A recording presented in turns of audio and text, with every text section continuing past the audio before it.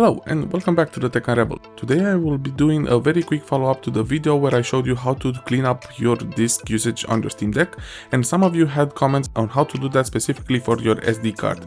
In that previous video I just showed you how you can look overall for what files are keeping your Steam Deck occupied, and today I want to show you how to do the same for your SD card. First thing first, we need the Disk Usage Analyser. I showed you previously on how to install it, but very quickly we'll go into Discover.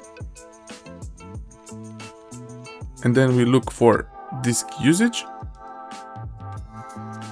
and this is the one that we are interested in. You'll just hit install and that will be it.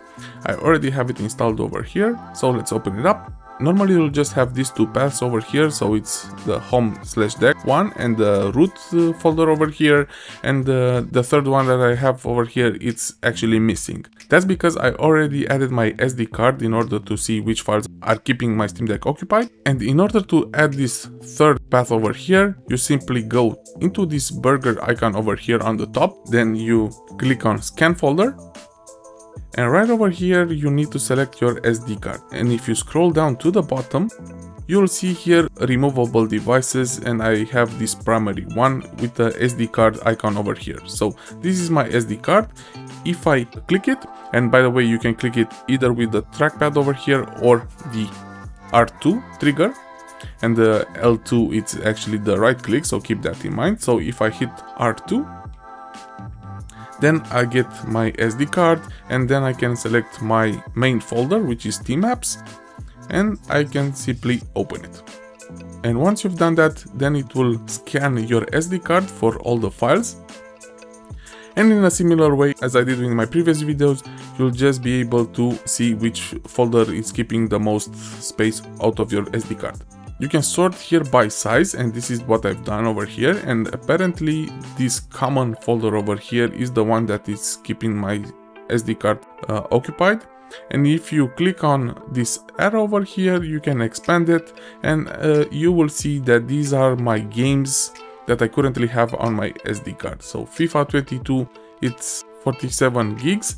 So this is the one that is occupying my SD card the most, but this is just my case. I don't actually have any issues in this moment with my SD card that it's been occupied by the other files. So that is just my case, but for you it could be something like the cache folder or some other things, or maybe you just forgot about some games that you've installed, or maybe you're using a third-party launcher like Heroic one and you have games over there that you completely forgot about. I also have a folder over here, and it's occupied by only a game called Hue, which is very small, so that's why for me this isn't an issue. But anyway, this is how you scan your SD card, because this is something that you were mostly interested in. And now if you go back, you will see that the SD card folder, it will appear every time over here, so you don't need to do this scan folder every time. Now it will be already here. So this is how you can actually check what files are keeping your SD card occupied, and you can delete some of them if you actually need it. I went in more details on my original video, but as I said there, I only showed you how to do it on your internal storage. But this is how you can add also your SD card in order for it to be scanned as well. So that was a quick follow-up. I know that some of you had this question already, so hopefully you can find this video useful. I'll link down below the original one if you want to go into more details on how exactly you can check for files that are keeping your Steam Deck occupied.